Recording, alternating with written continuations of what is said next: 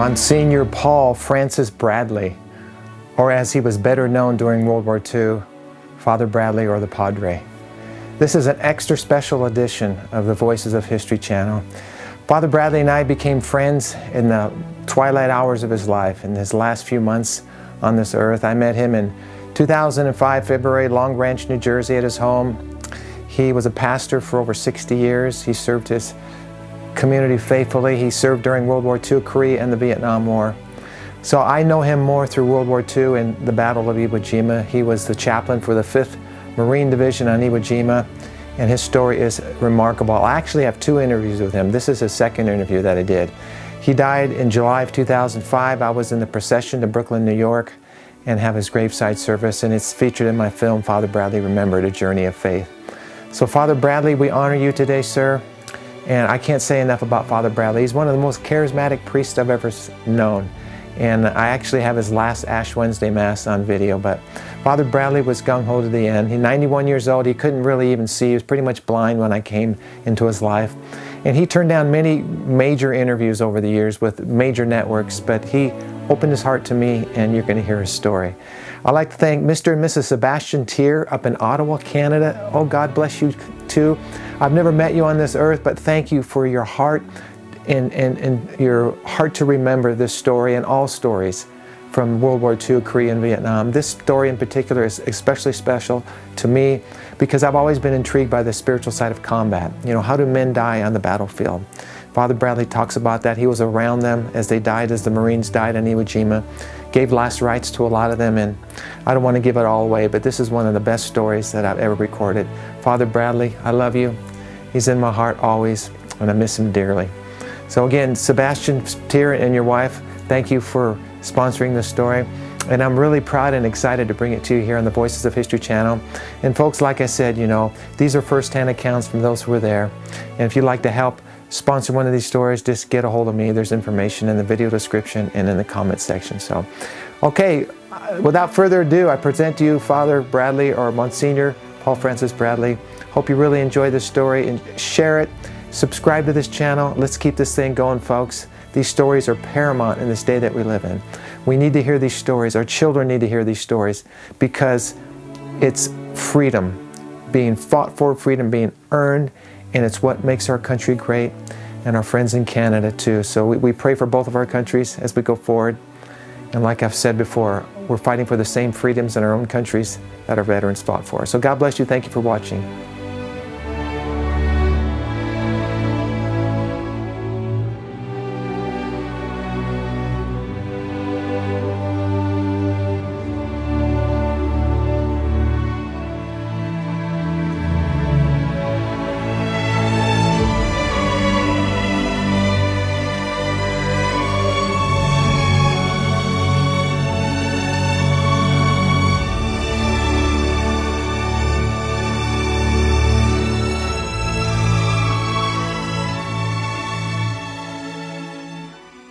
Basically, tell me about being with the 5th Marine Division on Iwo Jima, how that came about, and then we're going to eventually just, I want you to tell me what you remember about going in with the troops that day on Iwo. So what do you remember about maybe the night before the landing? Where were you? Did you have a prayer service on board? Well, we left Camp Pendleton and proceeded to San Diego and got on a troop ship, an APA. And we followed at that time a zigzag course to avoid the Japanese submarines. And we stopped off for a few hours at Saipan. And I got word from the beach that there would be some undersea men going up to Iwo before we would land, and they wanted to go to confession. So I got off the APA, went ashore, and took care of about half a dozen men that turned out to be underwater, whatever you call them now. Yeah, I know. And they would clear the approach to the beach, I believe that would be it, of enemy of any enemy. So then on the morning of the 19th of February, we went down a rope ladder and got into a landing craft and proceeded to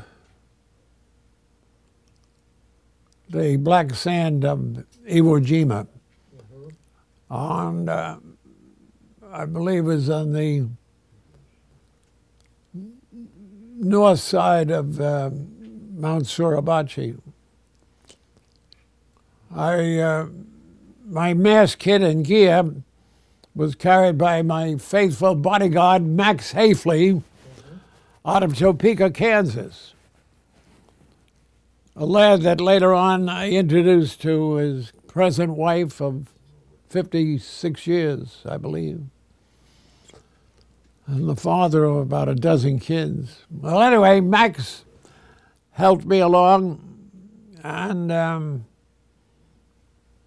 under a hail of fire we landed, and it was climbing up on, like it was a high ridge of black sand, and very difficult because it would be nothing to hang on. It would be sliding down from the sand, but finally got on under fire. And then once we got on the beach, I had some men calling for me, and there were men that had already been shot, wounded, and they recognized me on account of I wore a gold cross on the brim of my baseball cap on the peak. And there was some crying out for me, and one famous lad, whose name I'll not mention because he's from a famous family in the far west, and he said, "Father, I'm not a Catholic, but I want to be baptized." That's how we told his name, anointed him, and he died while I was there. But while I was attending to him, and he was lying on his back, he took a shot in the, must have been the stomach area where it sounded to me, and that's what really killed him. It was like a plump, and he shook. Some other experiences, I went from man to man, and you'll find in some of the literature that I have where a doctor at the first night at the foot of Suribachi, he explained that the padre was providing a care that at that particular time there was nothing there as medics could do to help with the morale and covering from man to man. I think I knew the man in the 28th quite well. I'm still a close friend of Dave Severance, Colonel Severance, who was the commanding officer of Easy Company, the company that put the flag up on Suribachi. I think one of the, well, it's like a tear-jerking memory. When I came across about 3 or 4 men that were in flames.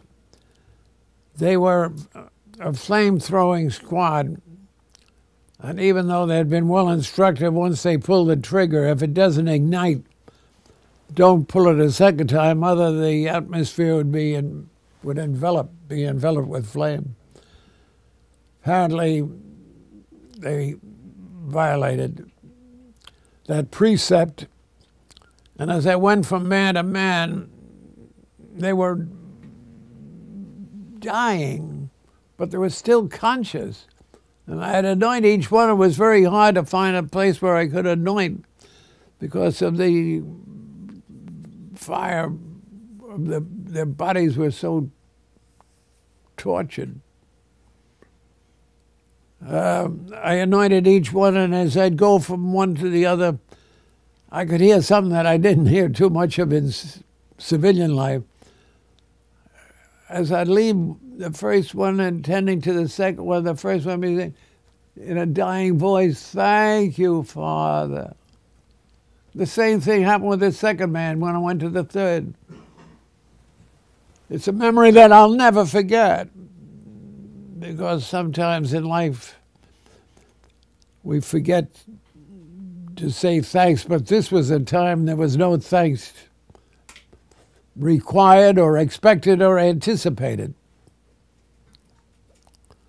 The 28th was just a great outfit, commanded by a great colonel by the name of Colonel Harry Liversedge. Mm-hmm.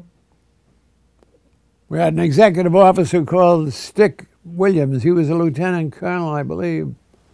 Called him the Stick because he always had a swagger stick with him as he went. But however, I recall one time going by his foxhole, and it was about the third day on the beach or on the island. And kneeling in his foxhole, he was shaving with a straight razor with a hand mirror stuck in the sand. I believe Colonel Williams had been a paratrooper, a Marine paratrooper at Bougainville, I believe. It might have been at Guadalcanal, too. He was a great warrior, as all Marines are. Now listen, Larry, that's about it. Now, don't forget, at the time, being a novice with regard to warfare, in my mass kit, the equipment to be able to say mass, I didn't have a ciborium. That would be a container for the Blessed Sacrament for hosts, for communion. And as a result, there were a couple of days on the EWO that I said more than 4, 5, 6 masses, because I had to for Holy Communion, a priest can only consecrate hosts in the sacrifice of the Mass. So the troops wanted to receive Holy Communion in this critical time, but they had been well prepared. I had a mission for them before we left Camp Pendleton, and allowed them to know that the best warrior and the best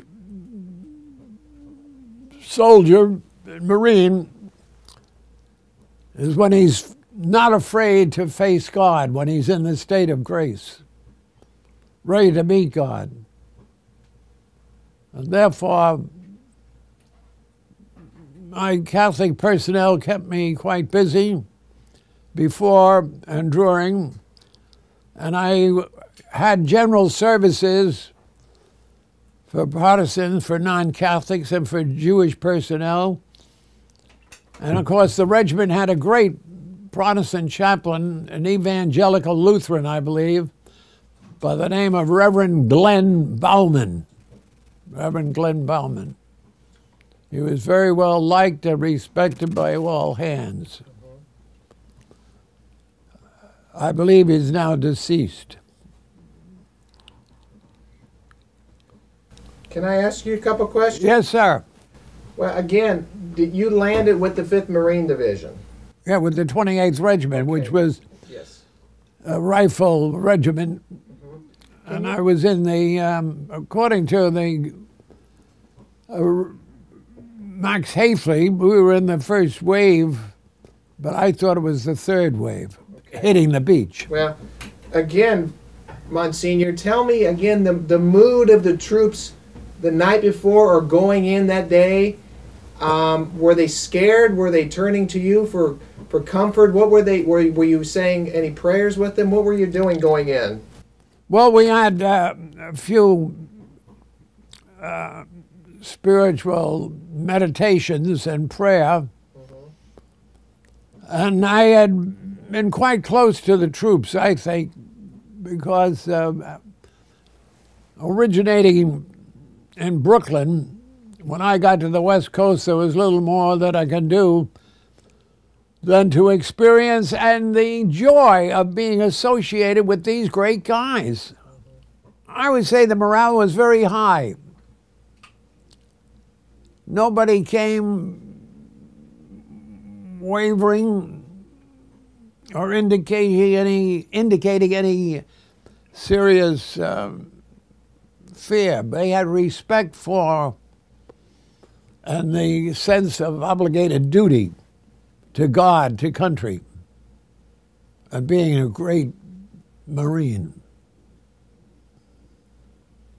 Can I ask you, when you were on the, how many days were you on the island? The whole 36 days? Well, we landed on the 19th. That was D-Day. Right. And I believe it was the 26th of March that I left the island. Okay, so you were there the whole time? Right. Yeah.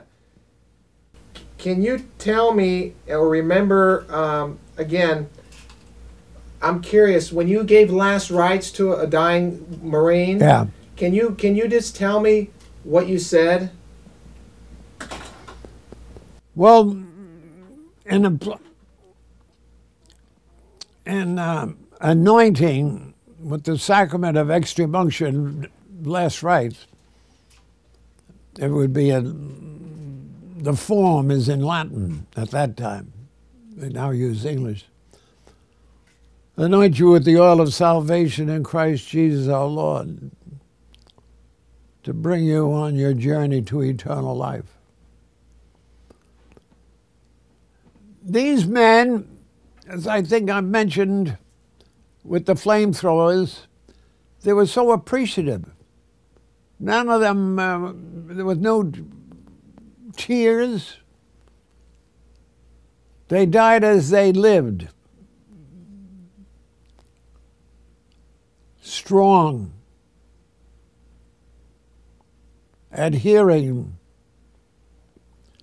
to, I think, the virtues learned long before from their good parents, from their families, the ones that were married and leaving children behind.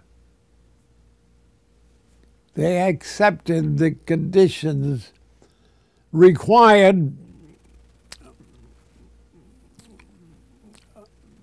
of being appreciative of living in the greatest country in the world, America the Beautiful. Approximately, Monsignor, how many Marines do you think you performed last rites for? 100, 500? What do you think? Well, I never really kept count, but I know that after the war, after we got back to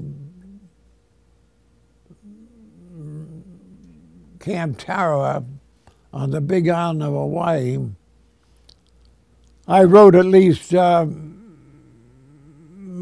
some odd 100 letters to the next of kin.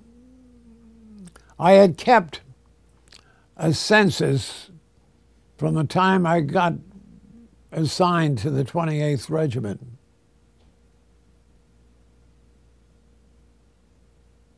Back in the latter part of 44, or August or September, I think, of 44. Can I ask you what your thoughts were to God regarding what you saw and felt during that time, and in your quiet time? What kind of prayers were you praying to God? I'd pray for all the souls that are now deceased, of all those who had already passed on, that had given up their lives for God, for country.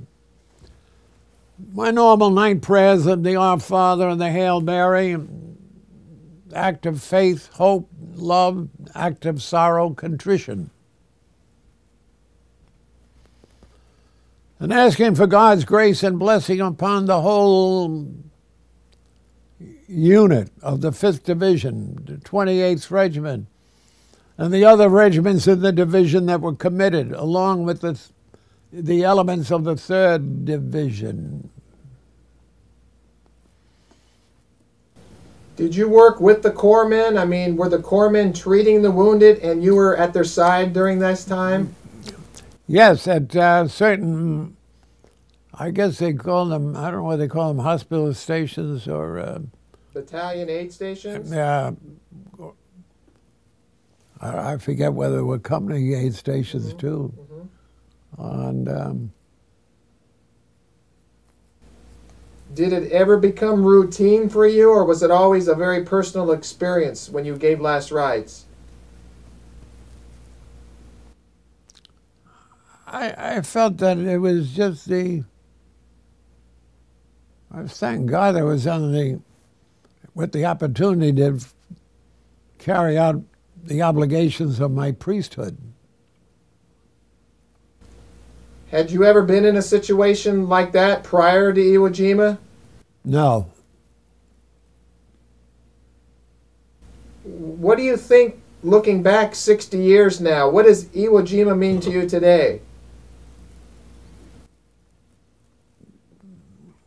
I hope it'll always remain as a beacon of light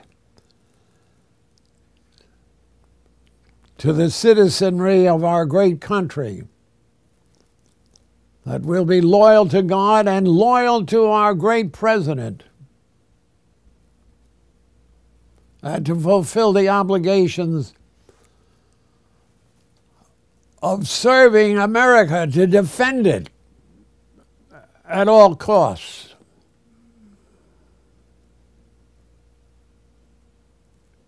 Otherwise, the heroes and the deceased of World War II will have been in vain. We must never, never forget their heroic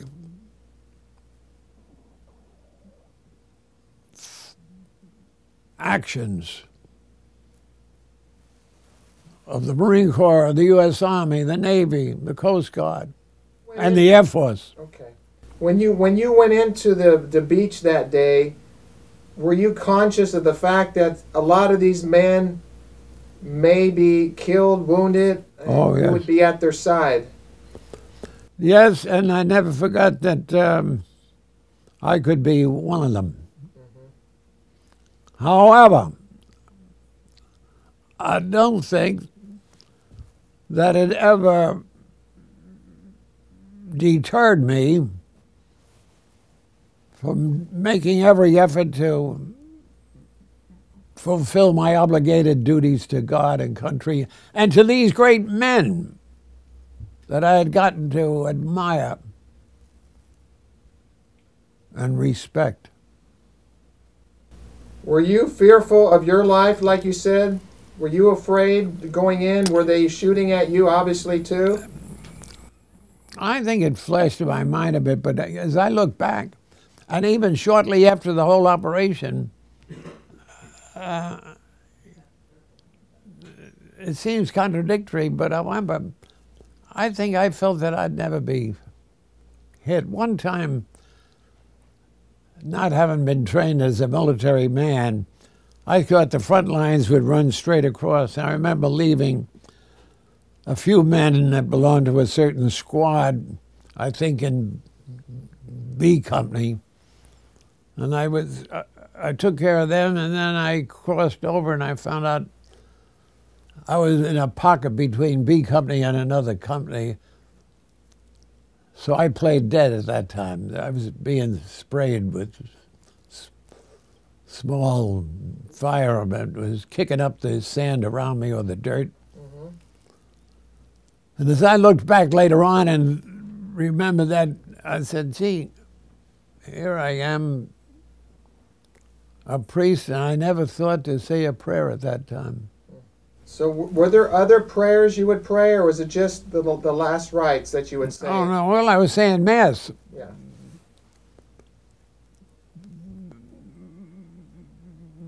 Right there on the island? Oh, sure. Were the men scared at that time? Were they coming out of duty, or how did they feel, you think, when they came to you? Did Protestants come to the services? Protestants, well, we were scattered, you know. And there was no real concentration of personnel where we be a perfect target for the enemy. What kind of words would you share with the men during one of those services with the battle raging? Very few words. Trying to encourage them. I remember one time, I can't think of, I think he was a singer on the Lucky Strike Parade at that time. Very well known. If I could think of his name before we depart. Well, anyway, the day before we went in, I had mass up on the forecastle, and they were crowded all over. There's a picture there of the troop ship. They were up on the gun mounts and so on and so forth. So I gave a talk, which just came naturally, I guess.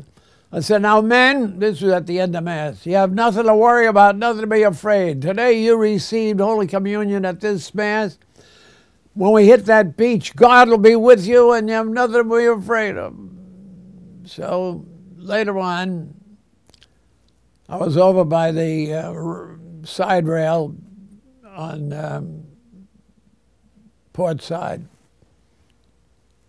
And this junior officer came up to me and said, I said, have you got a light? I was smoking at that time. I said, oh, sure. Then this young officer said, by the way, Padre, if you said we have nothing to worry about, God is with us, why don't you get to a safe place, like going back to Oceanside, California? If you have faith, you said you could walk on the water. So I said I would, except some darn fool would probably follow me. But anyhow, bro, what was the name of the... Dennis Day. Dennis Day. Dennis Day was the one that came up to me. John Basilone belonged to the 27th Regiment, okay? But before we went overseas at Oceanside, California, he had been attending my Mass at the 28th area. So he became engaged, I think, to a Marine young lady who was, I believe, as I recall, in the Supply Corps. I married them down at, I believe it was St. Mary's Church in Oceanside, California. This is before, naturally, before we shoved off. He was over at the first Japanese, or Iwo Jima, airstrip on the first day, I believe it was, as I recall, when he was shot and killed. He was killed on the first day, as I remember, but I wasn't with him at the time. He had gone to the other side of the island, as the 27th did. And the 28th, we got on the island, and we worked, I think, towards Suribachi at the time. Before and after Suribachi was secured, we then went north. He was a great, brave, faithful Marine. And it was my privilege, after the war, at the invitation of the family, his loving brother or sister and mother, or I believe just the mother maybe, to have attended Johnny Basilone honor days, celebrated. Did these men make their peace with God before they would pass? Or, I mean, how did you feel about the fact? And would they just close their eyes and die? Or would you even be at their side when they did die? I was with many when I was at their side when they breathed their last. To the imminent danger, the death is very uncertain. It can happen to the young and to the old. We know not the day nor the hour. But the word is to be ready. As we are ready as Marines, we're to be ready as soldiers of Jesus Christ. That's the definition of the sacrament of confirmation, to make us strong and perfect Christians and soldiers of Jesus Christ, in the sense of being capable of defending our faith and be responsible for our actions in thought, word, and deed. Well, if they're still conscious, naturally identify myself in the event they've been blinded or being maybe a little, some of them semi-conscious maybe, or they're aware they've been mortally wounded or seriously wounded. I naturally say a few comforting words and giving them courage. And that we say together, my Jesus mercy. The mercy of Almighty God outweighs all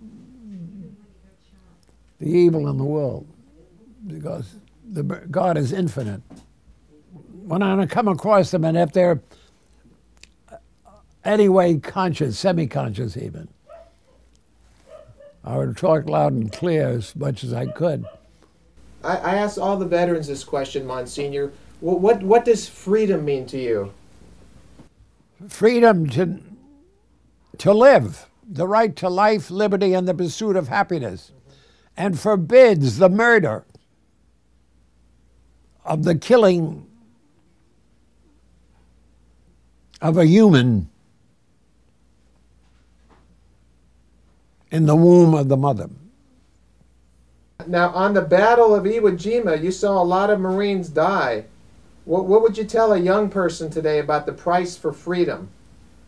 Thanks to their heroic death, to their courage and bravery and their love of their fellow man, we must thank God and thank them for enabling us to defend our liberties, our freedom to know God, to respect human life, to respect all members of the human race, regardless of color, ethnicity, and religious fervor.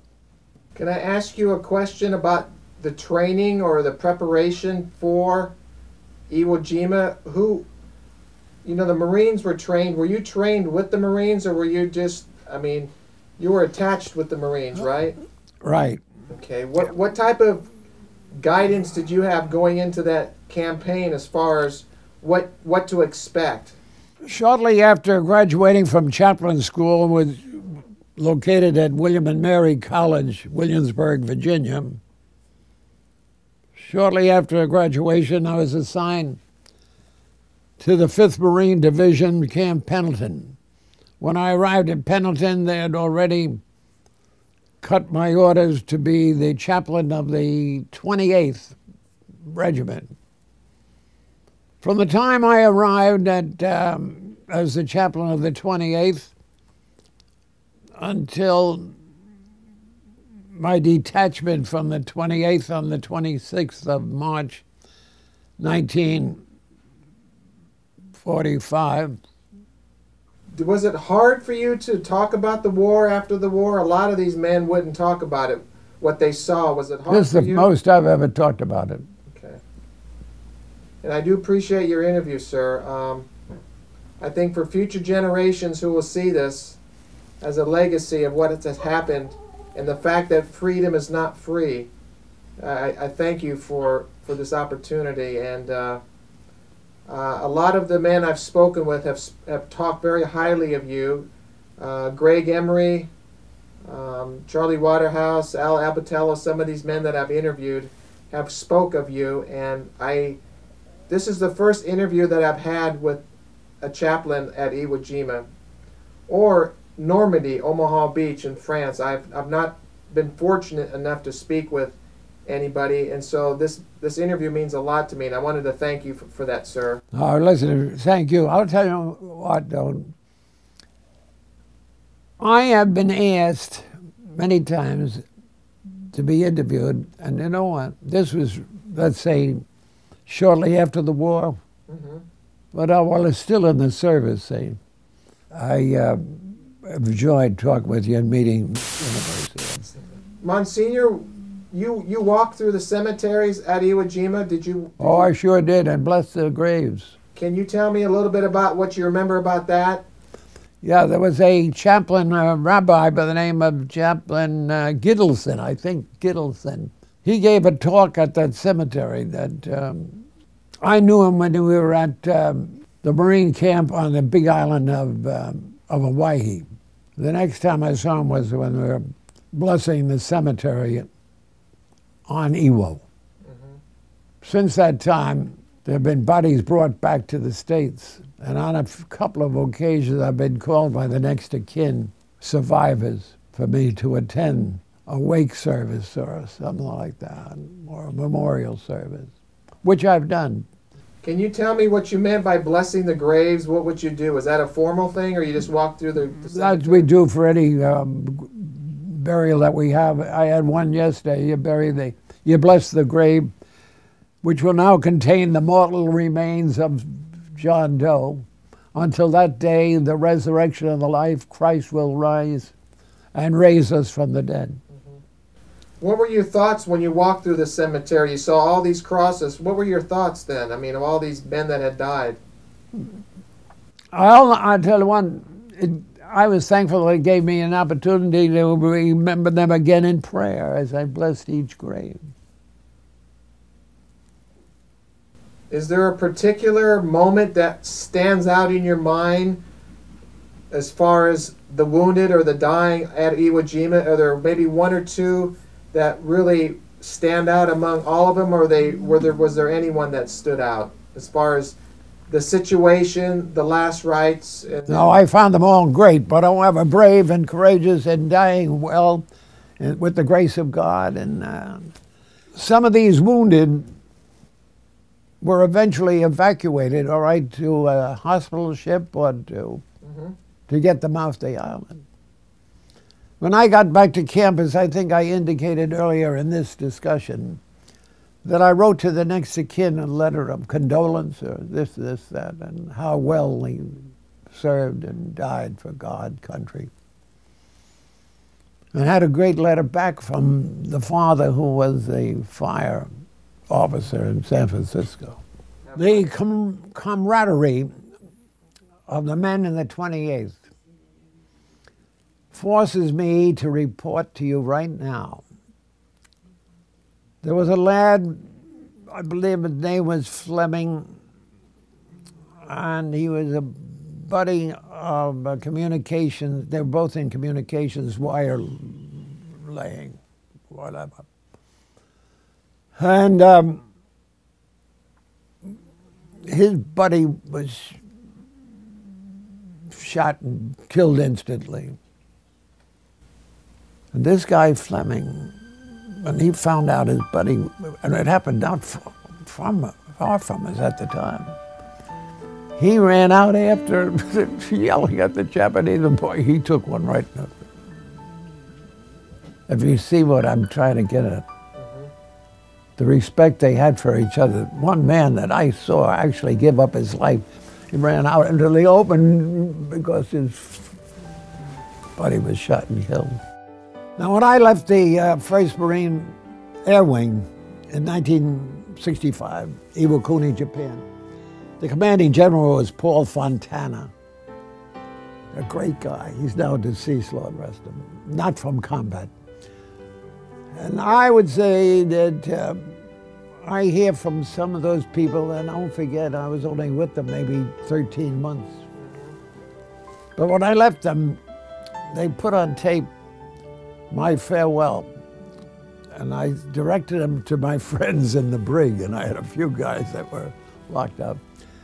There's not much left of me, of the boy I used to be. I live in memories among my souvenirs.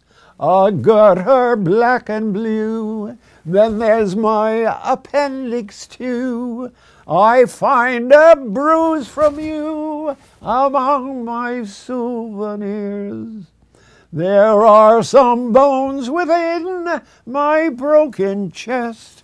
The docs will do their best at my next operation. They'll tear me all apart. So now before they start, I place a broken, deleted, by reason of my memories. Oh, that's great. That's great. Could I ask you to do actually a couple things quickly? At the end of my interviews, not that I'd still want to talk to you later, but at the end of this interview now, at the end of the interviews with all the veterans in their homes, I asked them to give me a salute into the camera. These are all veterans now. Could I ask you to do that for me too? Yes, sir. Let me turn the camera on you and just, if you can, just give me a salute into the camera. Should I stand up? No, right where you're at now. Go ahead. Great.